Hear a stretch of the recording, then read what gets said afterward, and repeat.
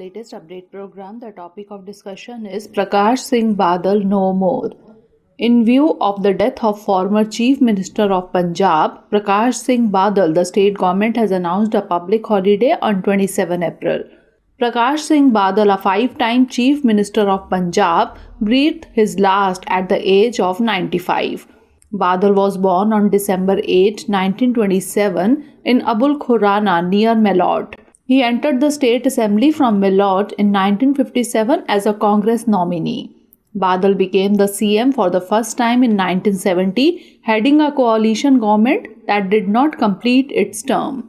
He was also the CM in 1977 to 80, 1997 to 2002, 2007 to 2012, and 2012 to 2017. He was MLA 11 times, losing only twice. In 1977, he briefly joined Morarji Desai's government as the agriculture minister at the centre. Badal was a statesman who was loved and respected by all, including his political rivals.